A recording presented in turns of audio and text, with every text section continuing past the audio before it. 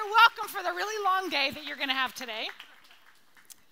Wait, who said you could sit down? Listen, if I'm standing, we're in this together, right? No, really, seriously, stand back up. You didn't exercise today, so you might as well stand up for a second. So just stand up for this part, and then I promise you'll sit down. So the thing is, I'm an idiot. I decided to go back to school to get my master's. And so there's some weeks I'm in classes, and so I had to wait till they gave me the schedule before I could say yes. So I'm sorry, but you're welcome for the long conference. Anyway. Thanks so much for having me. She's just like the sweetest person, Tammy, isn't she? She's just, like, I think she's a little bit of a steel magnolia. You know, like sweet but steel. And I love that. I love that. And I was standing in the back during Alicia's session, and she's one of my favorite humans. She's just, I used to try to take notes in her sessions. I'm just going to listen, and I'll listen again and take notes the second time, because the first time I'm just hearing it, and there's just so many bombs that God gives you and drops on us, and I'm grateful to be on the same team as you and building the kingdom and building the church, and just love you. And you have the best hair. And I'm going to be a little bit different. Is that okay? See, God uses different pieces of a puzzle to actually create the whole. So I'm going to be the loud, a little bit sassy, maybe a touch rude. I'm from LA. We get away with stuff like that. Is that all right? Why don't you grab the hand of the girl next to you? If you wipe the sweat off yours, it'll make it better for her. And we're going to pray for her. Father, I thank you for this amazing woman I'm standing next to. And I thank you, God, that it's your kingdom that rules in her life, that your will is done in her life. And I pray, God, that she would experience your favor, your blessing, your wisdom. And I thank you, God, that the plans of the enemy over her life will fail and your plans will succeed. And I thank you, God, for her. In Jesus' name. Okay, squeeze some cheeks, either pair, work. Now you can have a seat.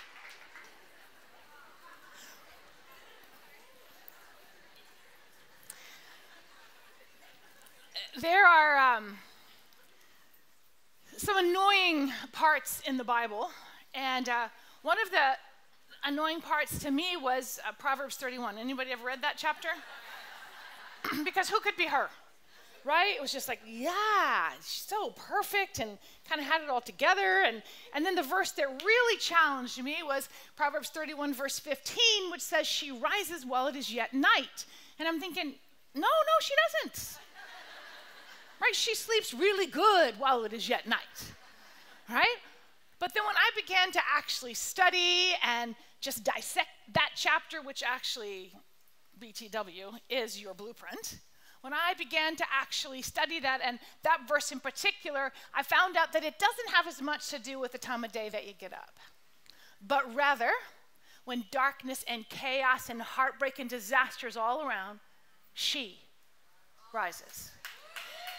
And you know what? God is looking for a company of she who will make the decision that when adversity is surrounding her, she rises. She doesn't blame, she doesn't whine, she doesn't complain, she doesn't point fingers, she doesn't wish she was anywhere else. She rises. Be those girls. You know, the death and resurrection of Jesus changed the course of history. You know, he was betrayed by people that he loved, people he had served with. Anybody know that feeling?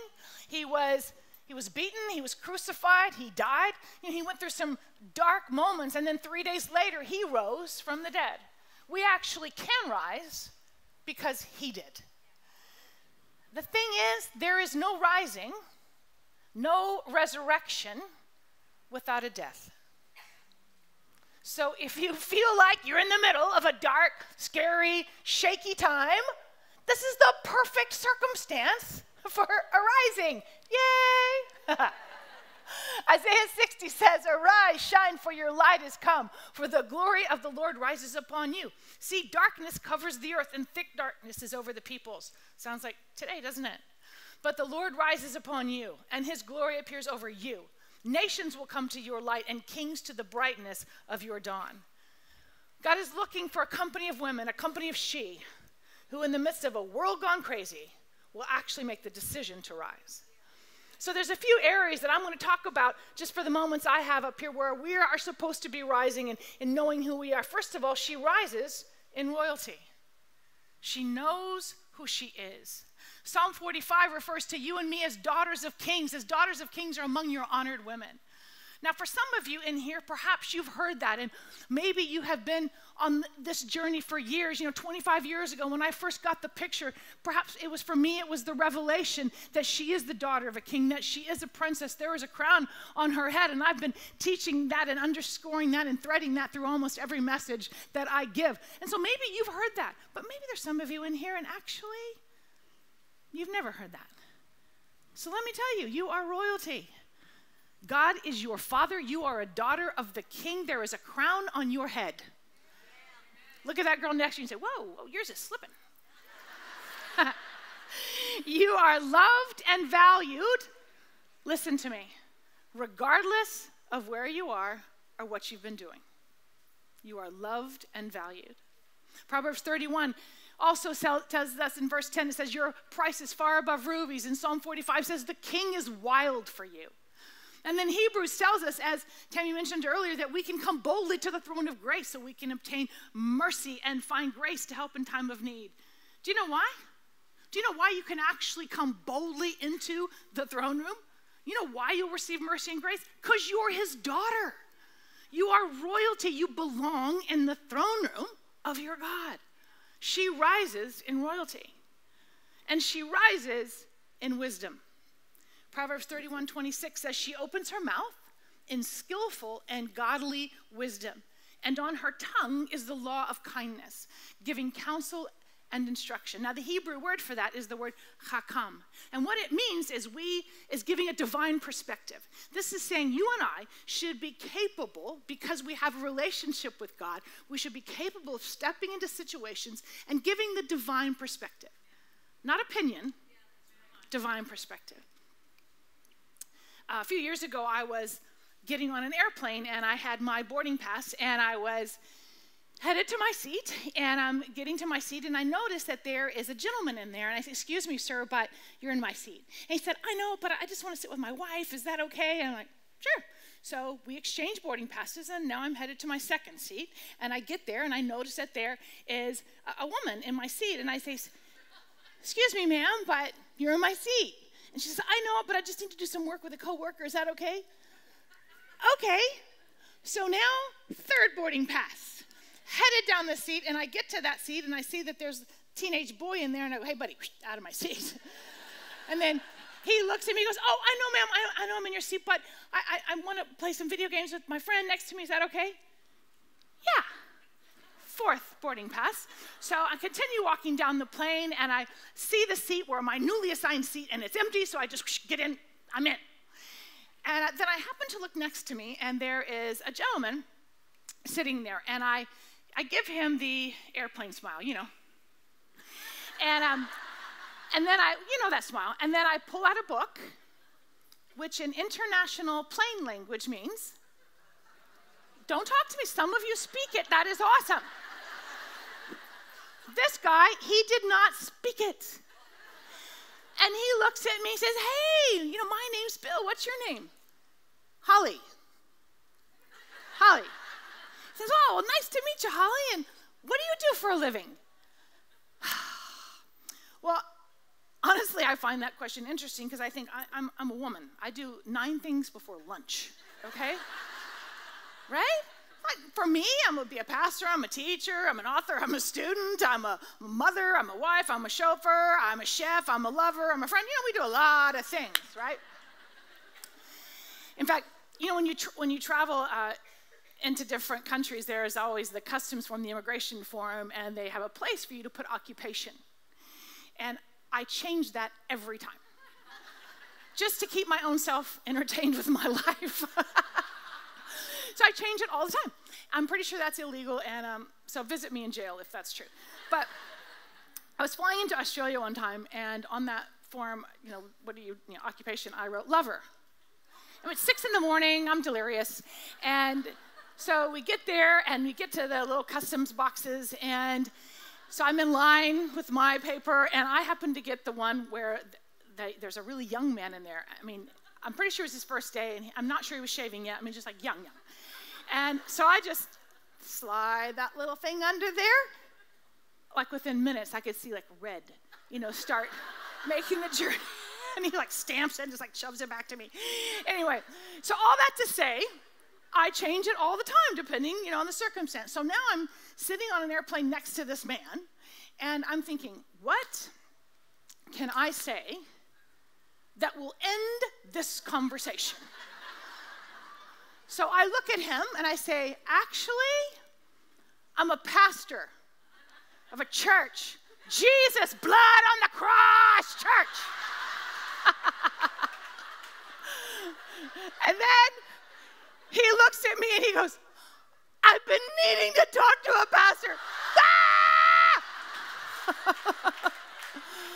Ah! So now I panic because I think he's going to want to know like difficult stuff. He's going to want me to explain Leviticus, right? Or the tribulations or dispensation. Like, I'm sorry, I started to panic. But honestly, I should have known God better than that. And so this man, he looks at me and he says, well, actually, my wife and I just found out that she's pregnant with triplets, and our marriage is not that great. So are there any tips, any bit of wisdom that you could give me to build a marriage? And inside, I'm thinking, yes, right? I've been married to the same man 33 years in a row, right? We write books on marriage. We do conferences on marriage around the planet. So yes, there's a few things I could share. So, but I look at him, and with men, by the way, less is more. I'm not just talking about clothes, but words, right? So with him, I give him 3 simple things that he can do. Start now, 3 simple things he can do, and then I pray with him. We just have a moment, and then we go about it the rest of the flight. So did you see what God did there? He moved 4 people out of the way so that I would have a chance to be in a place where I could actually open my mouth and offer wisdom. And I started thinking, how many times does that happen every day? Every day, God is positioning people, and he's putting his people in a place where you might have a chance to open your mouth and actually help someone, but sometimes we're so focused on our own self, our own pain, what we're dealing with, we don't see what God might be positioning us to do. Wisdom is making the best use of knowledge, experience, and understanding. And what I know is that most of us in this room, we have paid a high price for the wisdom we have learned. Wisdom, Proverbs 5 that says is learned by actual and costly experience. There's some of you who have overcome tremendous obstacles on your journey through life. And there are women out there who need to know how you did it. Perhaps as a single mom, you managed to raise your children into responsible adults. Amazing. Well, what I guarantee you is that there is a woman in your circle of influence who needs to know what you did and how you did it. And some of you, perhaps you've graduated from college or gotten an advanced degree. Well, what I know is that there's a young college student in your circle of influence, and she's freaking out. She wants to quit. She needs to know what you know. And then some of you, perhaps you've lived through tremendous abuse and you have found the path of healing. Well, what I can guarantee you is that there's a woman in your circle of influence who is still trapped in it. She needs your help. She needs the wisdom that you have. Some of you perhaps had an abortion or had an addiction of some kind. I imagine there is some wisdom you can share. Wisdom, not just opinion. A lot of those going around. Wisdom. Wisdom. Be willing to open your mouth with wisdom and help someone else who might be facing the same journey that you're facing. Yes? She rises in royalty, she rises in wisdom, she rises in freedom. Harry Houdini, who was a pretty famous escape artist back in the day, he issued a challenge wherever he went, and he claimed he could be locked in any jail cell in the country and he would set himself free very quickly. And he always kept his promise, but one time something went wrong and Houdini entered the jail cell in his street clothes and these heavy metal doors clanged shut behind him. And he took from his belt this concealed piece of metal, which was strong and flexible, and he set to work immediately. But something seemed to be unusual about this lock, and for 30 minutes he got nowhere. And then an hour passed, and he still hadn't opened the door, and by now he was sweating, and he was exasperated, and he could not pick the lock. And then finally, after laboring for 2 hours, Harry Houdini just collapsed in frustration against the door that he could not unlock, but when he fell against the door, it swung open because it had never been locked at all. But in his mind, it had been locked. And that was actually all it took to keep him from opening the door and walking out of the jail cell. And what I've seen in women all over the world is that even though they have been given freedom in Jesus, they're not living it. You know, on this one particular day, Jesus enters a synagogue, as was his custom every Sabbath, and he reads from the book of Isaiah. And it's recorded in Luke 4. It says, Luke 4, verse 18, it says, "The Spirit of the Lord is upon me, because he has anointed me, the anointed one, the Messiah, to preach the good news, the gospel to the poor. He has sent me to announce release to the captives and recovery of sight to the blind, to send forth as delivered those who are oppressed, who are downtrodden, bruised, crushed, and broken down by calamity." And I started thinking, do you know, from a thematic perspective, this passage in Scripture just might be the central passage of the gospel.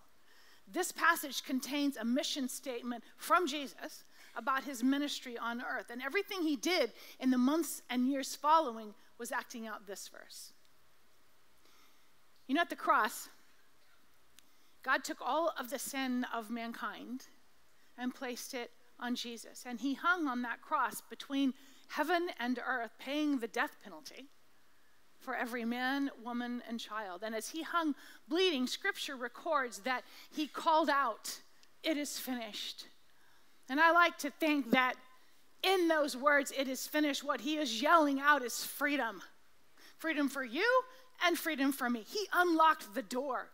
And yet sometimes I wonder if, like Harry Houdini, we aren't living as if the door of our life is locked. Jesus came to set us free. Those of us who might be feeling oppressed or crushed or broken down. I mean, have you ever felt like that? Whether you feel like you've been trapped in a thought pattern or a sin or an addiction or fear or worry, he has come to set us free from that. Galatians 5, it says, "In this freedom Christ has made us free and completely liberated us. So stand fast and don't be hampered and held, ensnared, and submit again to a yoke of slavery which you once put off." So how do we do that? How do we rise in freedom? Well, in many cases, walking in freedom is a process. It is a fight. So don't quit. And part of the process is making different decisions, or you'll end up back in chains. We've been freed, so we have to actually now live differently if we're going to live in freedom. You know, sometimes people want to define freedom as doing what you want. I'm free. I can do what I want and when I want it. And you know what? You certainly can. It just may not produce the freedom that you actually want. Understanding freedom is a bit like understanding kite flying. You know, if the wind is strong, the kite goes higher and it grows smaller and smaller as it tugs against the string. And the harder the wind blows, then the higher the kite rises. But then let's say the string breaks. The kite is now free, but it no longer soars higher. It tumbles and crashes to the ground, maybe and gets tangled in trees. So what kept the kite airborne was the restraint of the string. And when that is lost, the kite was unable to fly. When that was lost, see, we'll never be freed until we're restrained by something that pulls us higher and higher. It's not the absence of restraint that makes us free. There is no freedom in life until one belongs to God. We find the freedom to achieve the greatest desires of our lives only when we live in that relationship. And so what I realize is that every day, we make choices, whether it's in our marriage or at work or with our friends, that can bring freedom or not. Freedom is found in whose restraints we choose to live under. Now, there are perhaps a lot of areas of freedom that I could talk about, but I'm just going to talk about one right here. Freedom. She rises in freedom. I am free to be who God who has created me to be. Uniquely created, uniquely purposed. You are free to be who God has created you to be. You know, creation, when we read the creation story, it says creation was good. And then we were created in his image. He formed every cell, every curve, every lash. Well, some of you got the fake ones on, but you know what I mean. And then he looks at us and he says, we were very good. Not just good, but very good, breathtaking, phenomenal. And in light of all else he created, he calls us his masterpiece. We each in this room bear the mark of our Creator. Whether we're tall or short, curvy or slim, thick or dark, light or Asian, European, Native, African, Latino, multiracial, we all bear the fingerprint of our Creator. I read some articles in a newspaper about some Indian women from India, paying to have their skin bleached. Of Asian women undergoing eye surgery to make their eyes rounder. Who decided that light skin and round eyes was the definition of beauty? And then a friend of mine, who herself is a mixture of a few different ethnicities, she told me that on one hand, with some of her friends, she's too light, and then with some other friends, she's too dark. And then some black friends of mine have explained the issue of good hair and bad hair. You know, good hair being easier to be straightened, but who said that? Do you see where we fell for this? And then there's a story told on the news about some Japanese women having surgery to put steel rods in their legs in order to increase their height. Who decided that being tall was more beautiful? Psalm 139, see, in the light of a culture that screams that nonsense as us, we have to scream back Psalm 139. You made all the delicate inner parts of my body. You knit me together in my mother's womb. Thank you, God, for making me so wonderfully complex. Your workmanship is marvelous. How well I know it. I mean, why is it that we can look at flowers, which are all different, and call each one beautiful, and yet we look at each other and not see the beauty? We are each created as his masterpiece. The introvert, the extrovert, the risk taker, the cautious, the talker, the listener, each of us with a purpose designed to make him famous, not us, him. So whether you stay at home with your kids or work at the office or play sports or sing songs or dance or teach from a stage, we're each free to live in the wonder of being uniquely created, which makes us free from comparison. Just free to live as the accepted daughter of the King. And for some of you, maybe just hearing that today will be the key that unlocks freedom. So if you'll allow me just one little pastor over 50 moment, maybe some of you just might want to limit your social media scrolling, because I'm not sure that always produces in you what you want it to. Now, I think it's fun, and I love when people put prayer requests up because I get to pray, and I know thousands of people are praying about whatever that situation is, but oftentimes we see someone's life, you know, their highlight reel, and we get this thing in us. And so I'm just saying maybe you just might want to be aware of what's happening in your own heart, if that's causing you to compare as opposed to rejoicing with someone. I'm just saying. All right, she rises in royalty, she rises in wisdom, she rises in freedom, and she rises in gratitude. Everyone wants to be grateful. I mean, who wants to be ungrateful? But the question is, what's your plan to become a more grateful person? How are you going to do that? Because I found that nobody just drifts into gratitude. Right? We say thank you when someone does something for us, or thank you when we are given a gift, and we should. But if we start to think that we'll be grateful to the extent that we receive things, or the more good things we have, the more grateful we'll become, then gratitude becomes a product of our circumstances. And gratitude is always a decision of the heart, not a result of circumstances. I mean, have you ever noticed that two people can be in the same situation?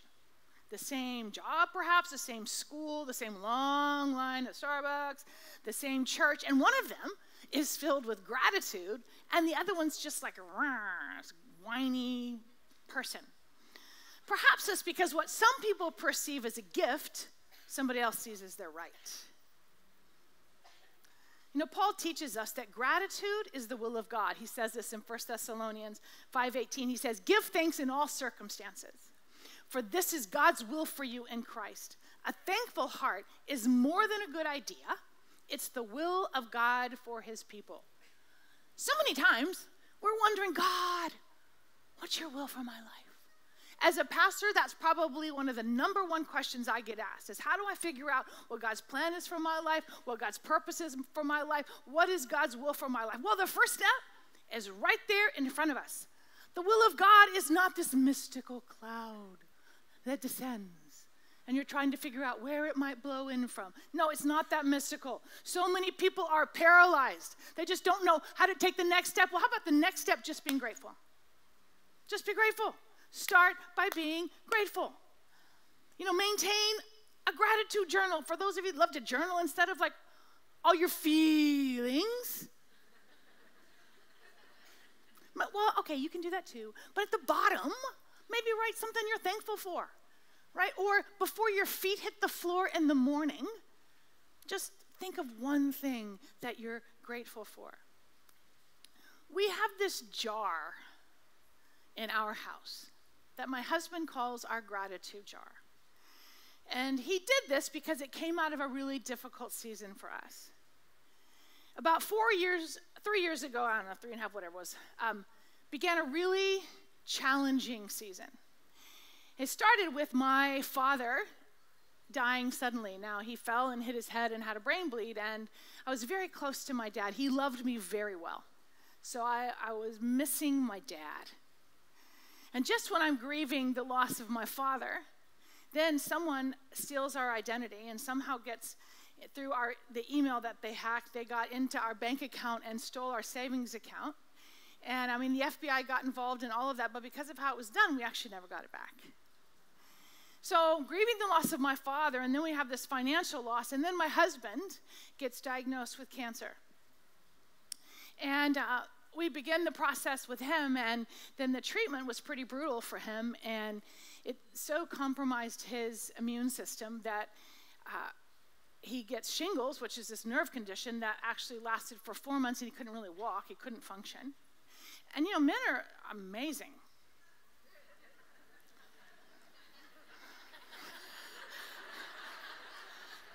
You know, until they're sick, right?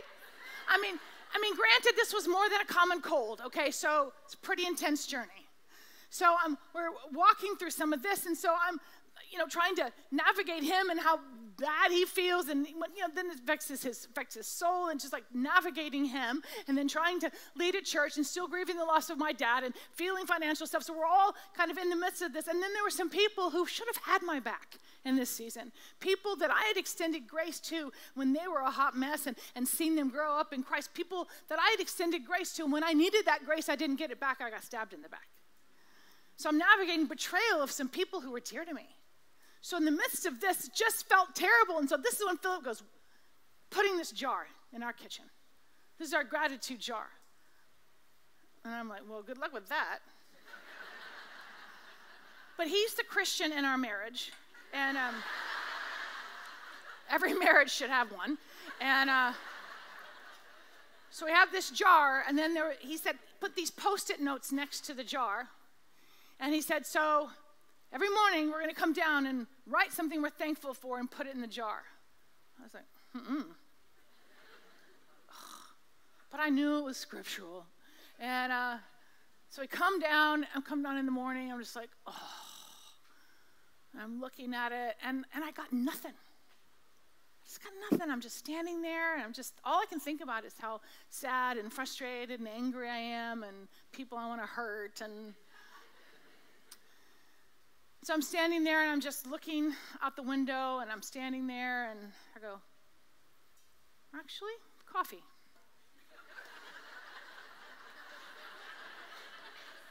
Right? Aren't we thankful for coffee? Okay. So then day 2, I come down to the kitchen, and I'm looking at this jar that I want to throw at his head, and I take another note, and I'm looking, I'm like, oh, coffee. Then day 3, I come down, I'm looking at that, yeah, it's pretty much still coffee. And then day 4, I come down, I'm like, sunshine, which is not unusual here in Southern California, right? But, okay, sunshine. And then eventually it became, my kids and my husband and some people and, God's grace. And eventually it got there, but it didn't start there. And I'm going to tell you, I never felt like doing it. It was a decision of the heart. So maybe, by the way, my husband's doing great, by the way. I always forget to say that part. Praise God. So maybe create a list of benefits in your life and ask yourself, to what extent do I take these for granted, and instead be thankful? There's a man named Dr. Dale Robbins, and he wrote this. He said, I used to think that people complained because they had a lot of problems, but I've come to realize that they have problems because they complain. See, complaining doesn't change anything or make situations better. It just amplifies frustration. It spreads discontent and discord. Complaining makes us miserable. The psalmist wrote this in Psalm 77. I complained and my spirit was overwhelmed. So basically God is saying, just don't wait to be grateful. Don't postpone gratitude until your situation changes or until you've acquired a certain thing, because if you can't be grateful now, you won't be grateful then. Because gratitude is not a matter of what you have or what situation you're in. If you've been saying, I'll be grateful when, then you actually never will be. Because as soon as that condition is met, there'll be a dozen more in front of it. Even the things that we most often complain about, let's be grateful. So also in this season, I decided, okay, some of the things that I most often complain about, just my everyday complaining, I'm going to turn it around and be thankful. So here is my list. You can work on your own. I said, I'm grateful for the traffic I'm driving in, because it means I have a car. I'm grateful for the spot I find at the far end of the parking lot, because it means I'm actually capable of walking. I'm grateful for a bad hair day, because it means I have hair. Listen, if you've had cancer, you get that. I'm grateful for my water bill, because it means I can get water simply by turning on a faucet. I'm grateful that I live in a country where the chances of me being beheaded for my faith are fairly small. I'm grateful for all of the complaining I hear about our government, because it means we have the freedom of speech. I'm grateful for scary, feel like throwing up, walk on water moments, because it means I'm getting to use my faith. I'm grateful for challenges in relationships, because it means I have relationships worth fighting for. I'm grateful. I'm grateful for the alarm that goes off ridiculously early in the morning, because it means God's trusted me with another day. Grateful. She rises in gratitude. See, part of the concept of rising is being different than the culture you see around you.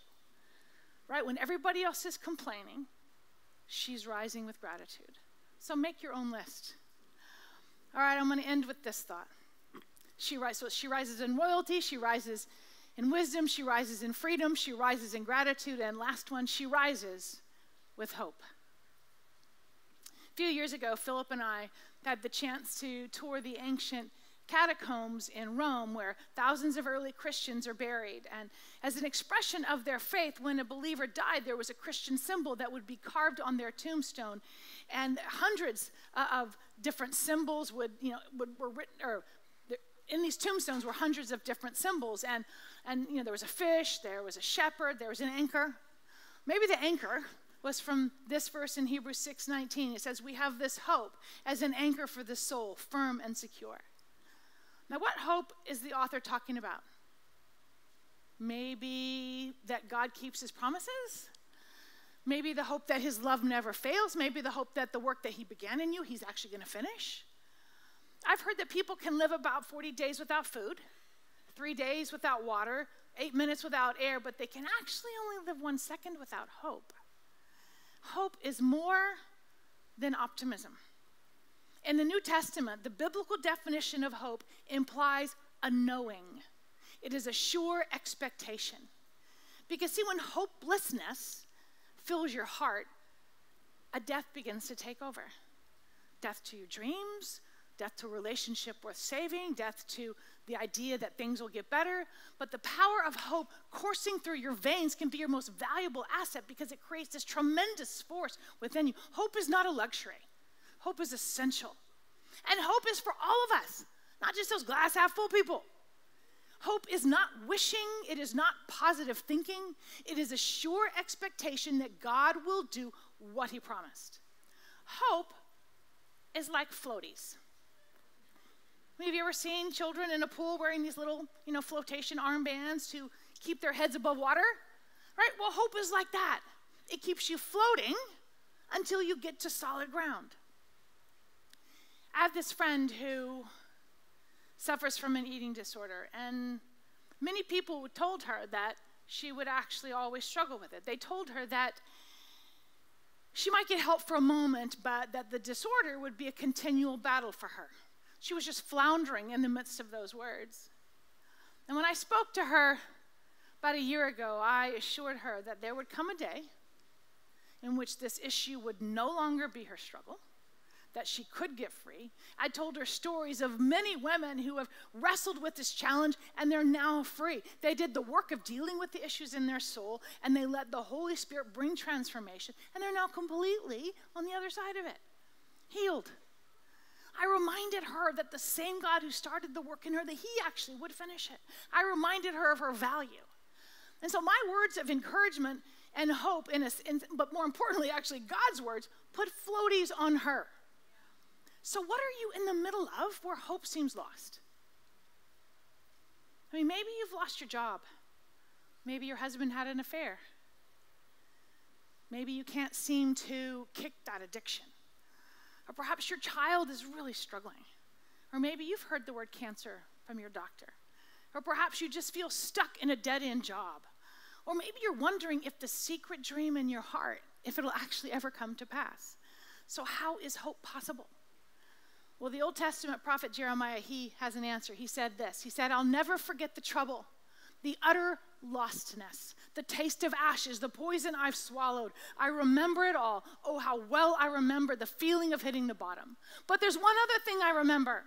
And remembering, I keep a grip on hope. God's loyal love couldn't have run out. His merciful love couldn't have dried up. They're created new every morning. How great your faithfulness. I'm sticking with God. I say it over and over. He's all I've got. Sometimes the most important thing you can do is keep hoping. And oftentimes to keep a grip on hope will take both hands. So where are you drowning? Put on those floaties. It is not the end of the story. It is not the end of the story.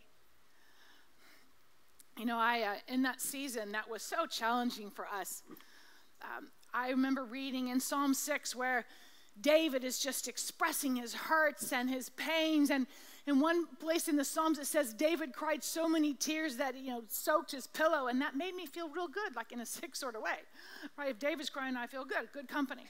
But David's hope came from knowing that he was not alone.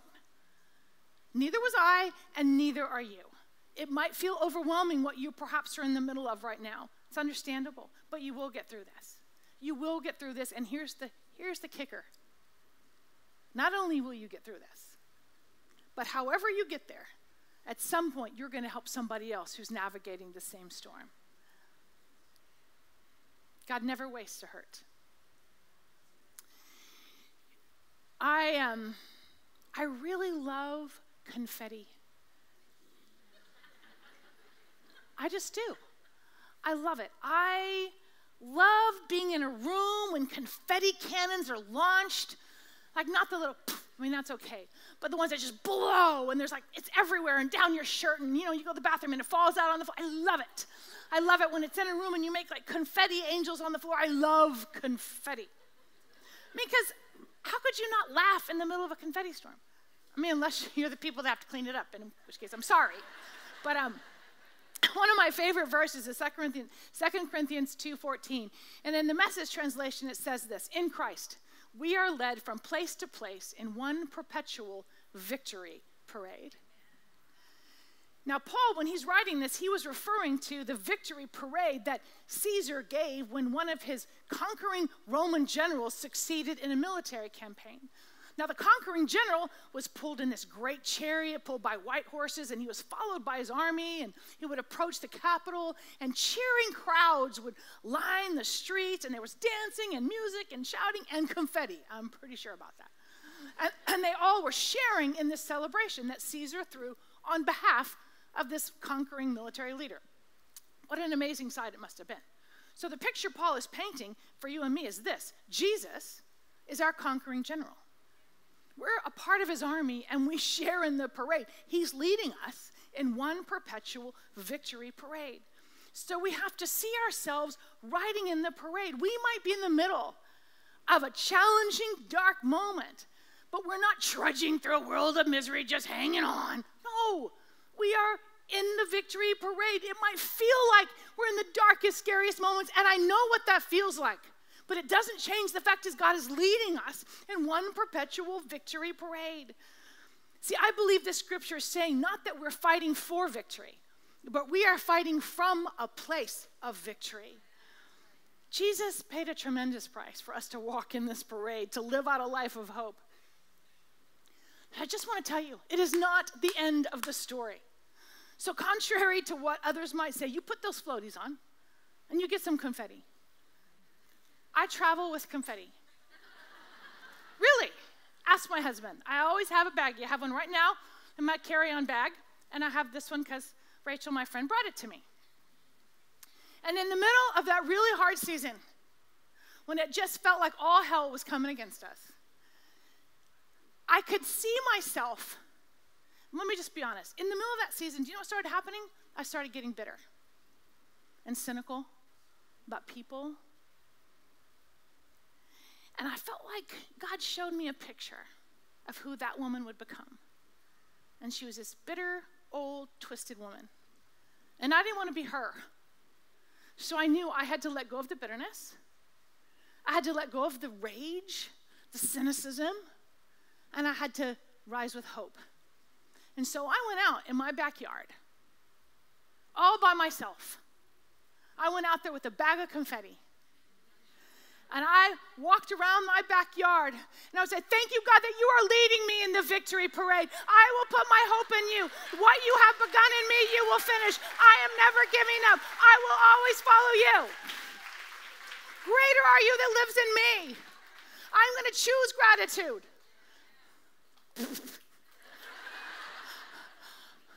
It's always a decision. So I'm just saying, whatever you might be in the middle of, grab some confetti. You walk around your own yard.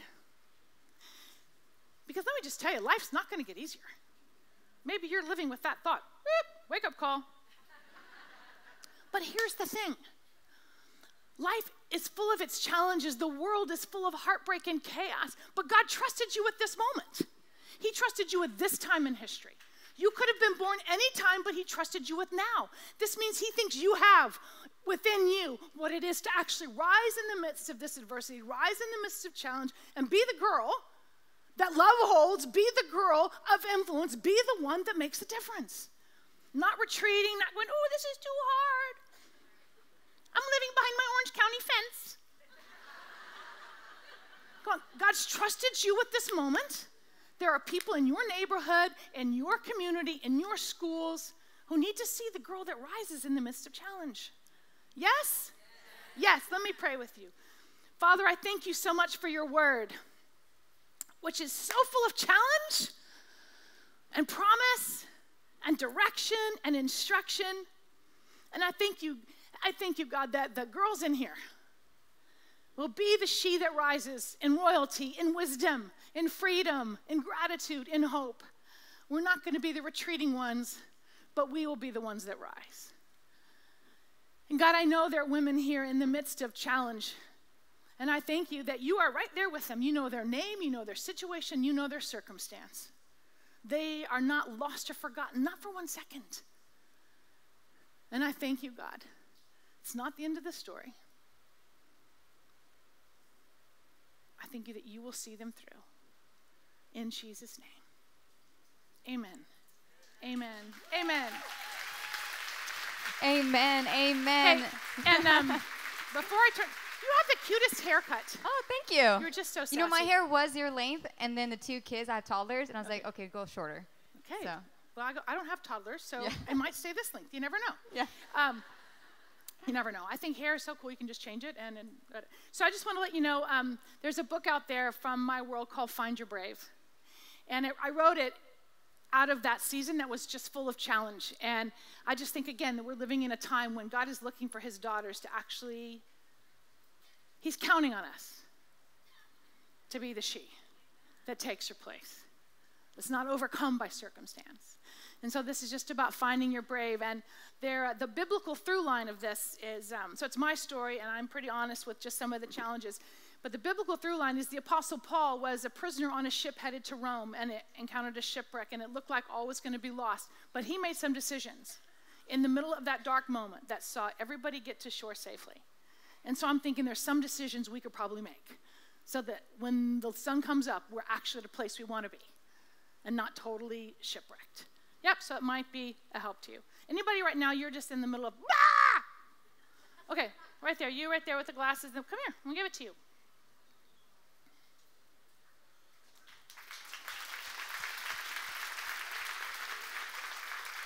I love that you're smiling. You're awesome.